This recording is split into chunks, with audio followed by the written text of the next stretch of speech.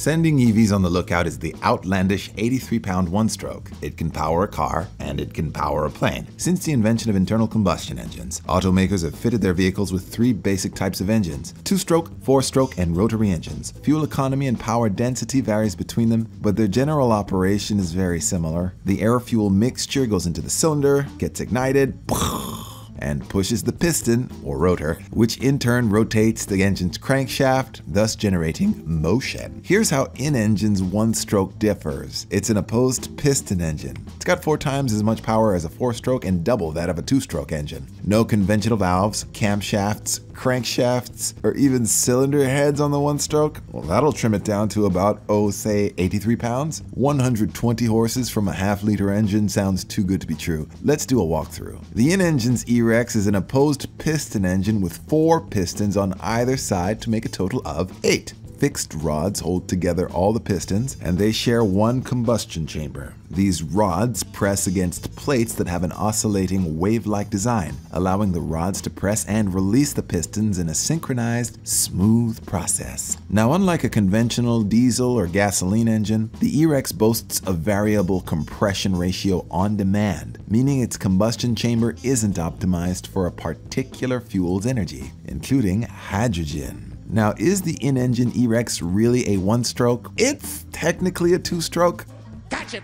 The piston travels back and forth, making for 2 strokes in its combustion process. Each piston executes 2 strokes, i.e. compression/combustion and exhaust/intake, in half an engine revolution. Then by INNengine's logic, 2 strokes multiplied by a half a revolution is what gives it the patented one-stroke. It's a marketing term that bends the truth a little, like 4K resolution for screens. The main difference between a 1- and 2-stroke engine is that in a traditional 2-stroke, oil mixes along with fuel for lubrication, and some of it gets burned. Now, this is not the case with the E-Rex.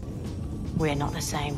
Lubrication and combustion take place separately as they would in a conventional 4-stroke engine. The one-stroke has no vibes or no vibrations. According to INNengine, the moving parts do so reciprocally and in equilibrium at all times in 3 planes, canceling out one another. The motor also outputs power on either side without mods, which means the engine can power more than one axle. Now, the drawbacks to the one-stroke is that even though INNengine has patented the E-Rex and has a working prototype, the engine hasn't been thoroughly tested. 2-stroke engines in cars today are mainly found in small propulsion applications such as off-road motorbikes, tuk-tuks, and other handheld equipment. They used to be everywhere, but emissions regulations. Unlike the traditional 2-stroke, the E-Rex aced its emissions test. With no forced induction, small size and smoothness could be ideal as an EV range extender. Now, INNengine did showcase a working prototype of the E-Rex in a Mazda MX-5 Miata. The engine was supposedly 500cc and occupied about half the space a 1.8-liter engine would,